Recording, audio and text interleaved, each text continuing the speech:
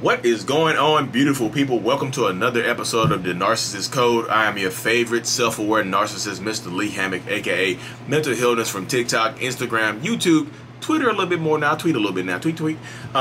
If this is your first time tuning into my channel, I am a diagnosed narcissist. I have narcissistic personality disorder. I know it sounds weird. I know it sounds unbelievable, but trust me, y'all. I've been in therapy for the last 4 years. This is my cross to bear, my narcissistic cross to bear. The point of my channel, the point of my entire platform is to bring, awareness to mental health disorders and to also get more people into therapy. I've got a few into therapy. I've got more and more are going, more and more are reaching out to me. So don't say I'm not doing anything. And also in the process of doing that, I can't even talk straight.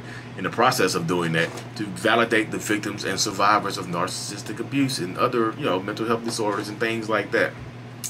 Today's episode is going to be about the closest person to a narcissist. How the closest person to a narcissist gets treated.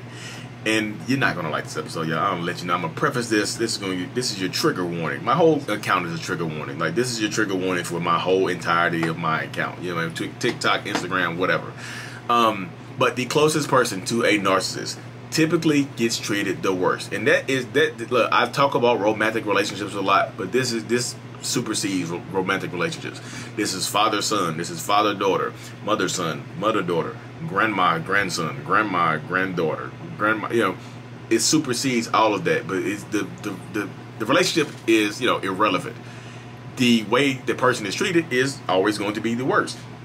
Like romantic relationships, I talk about those a lot because that's the easiest thing for me to talk about, because that's the most narcissistic abuse I've seen on my TikTok account. So the closest person, the husband, the wife, the kids, and whatnot, always seem to get treated the worst. And I know people are like, why? You'll be out in public with the narcissist. The narcissist will never give you a compliment. Will never tell you how good you look. Will never tell you how good you smell, how good your feet look, your toes look, your hands look, your hair look, your edge up look, your fade look. Won't tell you anything. Your buzz cut, like that buzz cut is sexy. You will never hear it from a narcissist if you were dealing with them in a romantic relationship. In the end of it, in the middle. In the beginning, you might hear that. You girl, woo, you are flaming hot. You are gorgeous. Ain't that how, what's your boy's name? Angry Reactions, ain't what he say? Gorgeous. You are gorgeous. So, in the beginning of a relationship, the narcissist will lay it on you. The love bombing. Ain't that what they call it? Idealization, aka love bombing. When they laying it on you. Look, your toes are the prettiest toes in the world. You are gorgeous. Like that dress, whoo. What's that song? Ain't got a dress that I don't like. Ain't got a pair of jeans that fit you just right. Tonight it looks good on you. That's the song. That's one of my favorite songs, y'all. They'll do that all day in the beginning of a relationship. Like, we will lay it on you thick, but as we get to know you, as the relationship develops, the love bombing goes away and it turns into disdain. It turns into disappointment. Like, you put on that same tight dress you had on the first night you met the narcissist, that he laid all that attention on you. You're like, hey babe, how do I look? You okay? No, I've seen that dress before.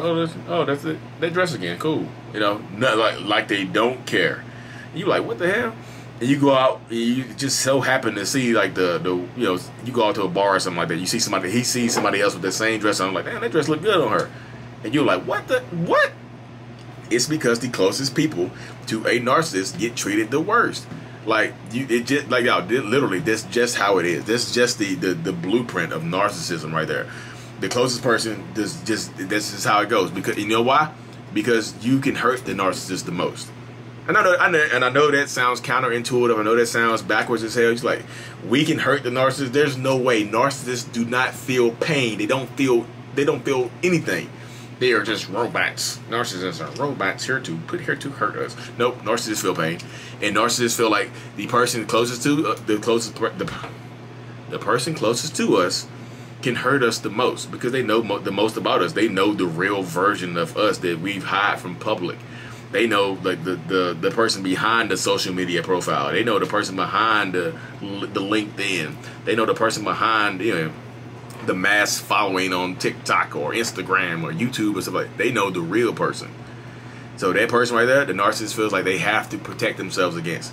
So that's why they devalue. That's why we sit here, and that's why we will literally devalue, to make you feel like you are worth less than what you are really worth. And that's why they, the narcissist will treat you so badly, because they feel like you can hurt us the most. Like, if this person came out and told the world, like wrote a tell-all book on me, that would ruin me. So you know what I need to do? I need to make this person feel so terribly about themselves, they won't do that. Like, I need to make this person feel so badly about themselves that they just don't have the strength or energy to want to do that. Their self-worth and self-value is so low that they just will not come out against me and say anything. And guess what? If they do, my reputation in the public eye is so airtight. It's so airtight that it won't even matter. And guess what? With the reputation is so airtight that you can't say anything bad about the narcissist, where people won't believe you, your family and friends don't even believe you, that will drive you absolutely insane. Because you know the real story, you know the truth, and you try to tell your truth, and nobody listens to your truth. You're like, I'm trying to tell my story, nobody listens to me. So you keep your story to yourself, because you think it's pointless. Nobody will believe you. The trolls online will come and get you. When it's comes to social media, the trolls online will come get you. Hey, you just don't say it about my favorite TikToker. You don't know him. Like, I'm married to him. Like, you still don't know him. We know him better than you do. He helps everybody. You know what I mean? Stuff like that. And the situation arises in that right there. I know y'all wondering, like, can your wife do that to you? My wife can write a tell-all book on me, but I'm telling y'all everything. I'm telling y'all. I'm telling all of myself. You know what I mean? I call it, if you watched my videos before, I call it the 8 Mile. I call it 8 Mile of myself. You ever watch the movie 8 Mile with Eminem? When the last rap battle, he came out there and spit on himself. He talked all that trash about himself. Yeah, I do live in a trailer park. Yeah, I do live at home with my mom. And old boy did sleep with my girl. Yeah, man. He said all the bad stuff about him, so the dude couldn't rap on her. Like, that's what I be doing. That's what my TikTok account is. That's what my YouTube is. That's what my Instagram is. It's me rapping on myself. I'm dropping the beat on myself. So you can't say anything bad about me. You'll try. People try to have gotcha moments on me, like gotcha. And the people who've been following me for a while, like, no, you haven't got him. He said that 3 months ago. He said that last year when he first started. Like, he said it. He's been saying that for years. So no, you didn't get him. You got yourself. You played yourself. Yes. But yeah, if you're the closest person to a narcissist, you have to protect yourself against the narcissist most of all, because like I said, especially with dog whistling. If you know what dog whistling is when a narcissist they'll say, the narcissist will say stuff that only you know, that would trigger you. You know what I mean? So if a dog, like, you know how a dog, like, if I have a dog whistle and I blow it, only dogs can hear it. That's the same thing with a trigger the narcissist knows about you. You know, especially like if you've had some kind of embarrassing moment that you just haven't told anybody else about, but the narcissist will just bring it up just subtly in conversation with other people. Like, let's say it's about dogs. Like, let's say you hit a dog or something like that, and you were just so embarrassed about it because you're a dog lover and things like that. And then the narcissist will just say it in the crowd, the people are just like, yeah, people who hit dogs and just drive away are the worst people on the planet. And everybody else will start agreeing, and you're just looking at the narcissist like, you mother pig. And the narcissist looks at you like a little sly smile, just like, you're triggered because you think, he's talking about you. You know he's talking directly about you, and he or she. I know women can be narcissists too. Y'all, I'm talking directly into the mic. I know women can be narcissists as well. And, he or she could just bring it up on you and just drop the bomb on you and embarrass you in front of everybody, because now everybody is agreeing with the sentiment that they said. It's like, yeah, people who hit dogs and run away, drive off, are the worst people on the planet. And then you just sitting up there quiet. Like, what do you think? Yeah, I agree that people, that people who hit dogs and drive off are the worst people on the planet. And then the narcissists probably started to have a little inside clap like, yes, they are, honey. The people who hit dogs are the worst people on the planet. I'm glad you said that, and now you feel terrible. Dog whistle. You get treated terribly. Everybody, like, you get treated terribly. Like, you'll go out and your love language will be like physical touch. Like, you love to be touched and caressed and kissed and hugged and stuff like that. The narcissist will come home and you'll be expecting that, and they'll walk right by you, ignore you, and go love up on the dog, love up on the kids and stuff like that, and just skip you. Don't even speak to you. Just come on, loving on, come on, doggy, my little daddy, baby, and ignore the hell out of you. You hurt. You like, you just ignore me like that? I don't mean, so you're going to walk past me, and it triggers you too. Sometimes you get triggered by stuff like that. It'll trigger you. You're like, oh my goodness, you walk right past me and hug the dog. You know I like hugs. And look, when they do it enough, when a narcissist does it enough, it conditions you. It conditions you to not expect it. And when the narcissist does it, they come in the house one day, and they hug you, and they kiss you. And that little bit of breadcrumbing right there, that little bit of intermittent reinforcement right there, feels like so much more than what it is. That normal human reaction feels like so much more than what it is, because you've been getting treated so badly.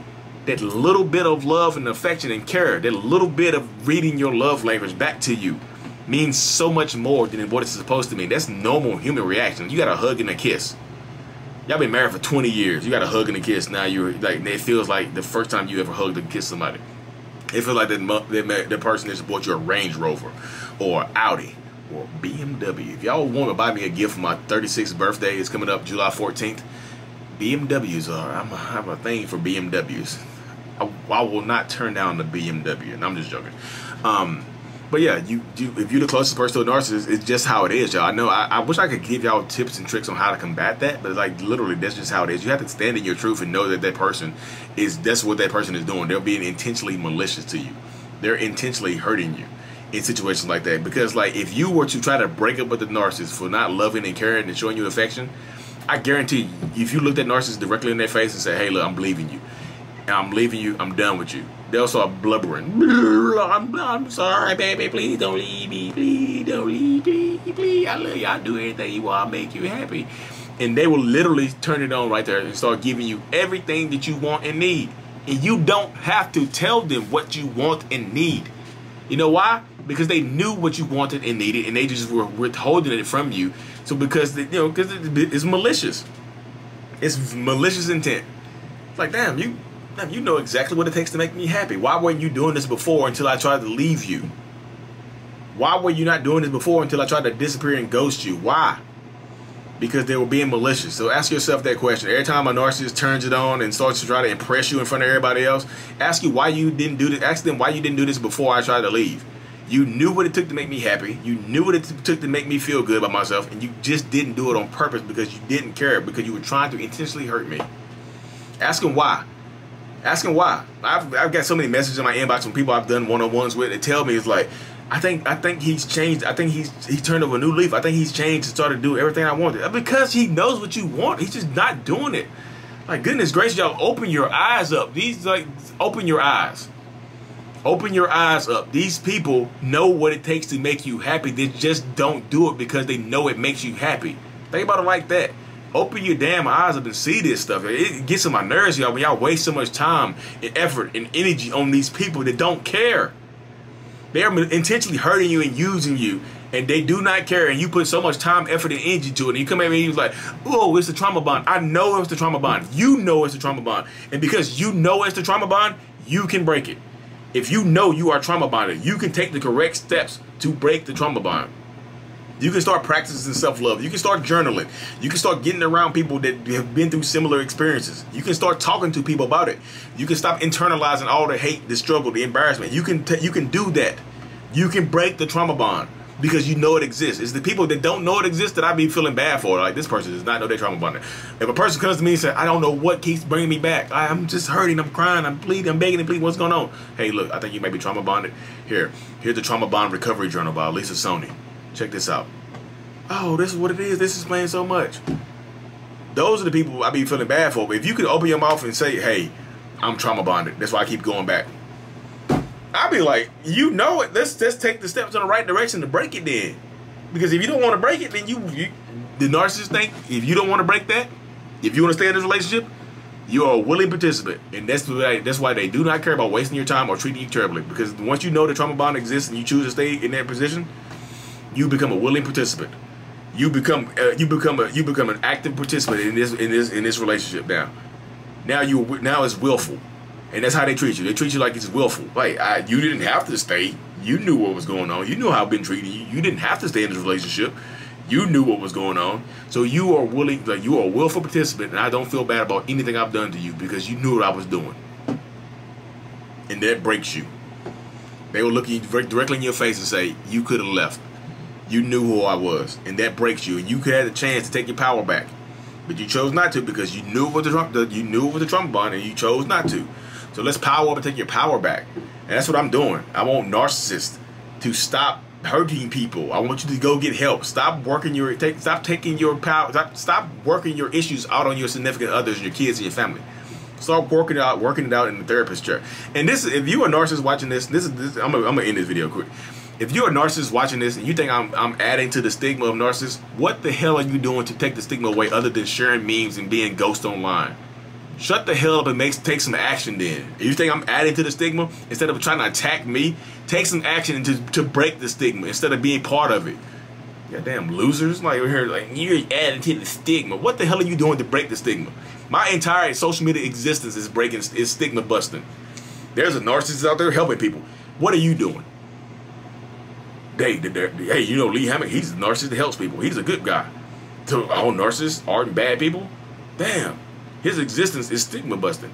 But these people over here that hide behind their anonymous profiles and try to troll me, what the hell are you doing? You're adding to the stigma. You're an enabler. You're an ableist. Sucking ableist. Beep. Look, if you got something to say to me, come find me. Online trolls, like, I want to find his post that he did this. So what the hell are you going to do online? You going to write some words online that's going to hurt my feelings? Like, get the hell out of here. I'm changing the world. Y'all was out here sharing memes and stupid... I can't cuss. Sharing memes and stupidity. But anyways, rant over. Rant is over. Y'all want to see the narcissism pop out? There you go. There you have the narcissism popping out at the end of this video. So you tuned in. You got to see the narcissist reveal himself at the end of the video. So if you think I'm an ableist to narcissistic stigma, boop, there you go. Boop. What are you doing? Nothing. You're not doing anything to change the stigma. You're just adding to it by being hidden, scared, and cowardice. Trying to troll the self-aware narcissist. Get out of here. Anyways, y'all, thank y'all for tuning in. I know I went up on a rant. I get passionate. Break the trauma bond. Stop the stigma. Let's get it. Peace.